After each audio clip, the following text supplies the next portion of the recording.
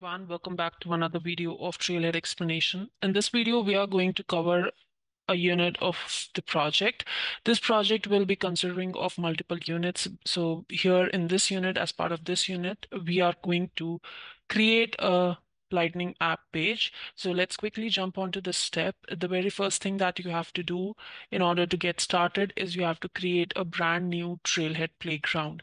Now, this is a very important step. Otherwise, you might run into problems creating the completing the challenge. So let's quickly create a new Trailhead playground. For that, you have to scroll down at the bottom, and here just click on this and click on Create Playground. Click on Create. This will take a little bit of time, maybe a few minutes, 2 to 3 minutes. And once it is done, we are going to launch it and perform the next step as mentioned in this challenge. So it took just a minute to create this Trailhead playground. It might take a little bit more time or a little bit less time in your case. So let's quickly launch this and let's see what we have to do next. Here, the first step is mentioned that we have to go to App Manager and we are going to create a new Lightning app. The details of the app has been given up over here. So let's go back to our or the playground that we just created. Go to Setup and quick find search for App Manager. Click on New Lightning App.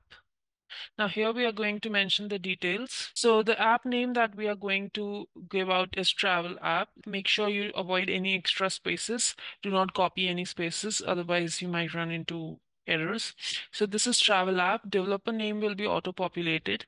Now in case of description, it's nothing mentioned about it, but here it is mentioned that we have to upload the image by the label travel.png. Now from where we are going to get this image is we have to scroll up a little bit, and here you'll see that there is this downloadable link provided over here. This once you click on this link, it will download a file or folder for you in the zip form. So let's quickly see how we can unzip it and use it. So there will be a different process in case of Mac and Windows. If you are on Mac, you have to just double click on the zip folder, but if you are in Windows, you have to extract it to other folder. So let's quickly see, just download the zip file. So this has been downloaded. Since this is I'm downloading it again, so this has a little bit of variation in the name. That doesn't matter. So let's just quickly open this up. So here we are, and this is the zip file that I have just downloaded. Click on this. Now you can see there is the zip folder status images.zip. So what you have to do is you have to just simply, if you are in Mac, just double click on it. If you are in Windows, just right click and select the option extract to another folder, or just simply extract. So I'm going to just double click on this. So you can see that right now it was in the zip format, but now it has changed to a folder. If you double click on this and open this, so these are the three PNG files that we have in this folder. Unit, we have to upload a travel.png file.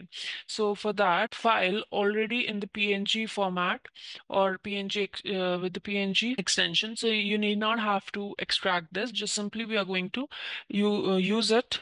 Just simply we are going to use it in our Lightning app. What we'll do is go back to App Manager, click on Upload, and go to the folder where you have downloaded or saved this folder. Open it and select travel.png. So our image has been uploaded. Now next up, we have to go to next screen, and in the app options screen, we have to select standard navigation, and then we have to click next again. Click on next. Here standard navigation has already been selected. Then click on next again. Now next is utility items. So we are not going to add any of that. Just click on next.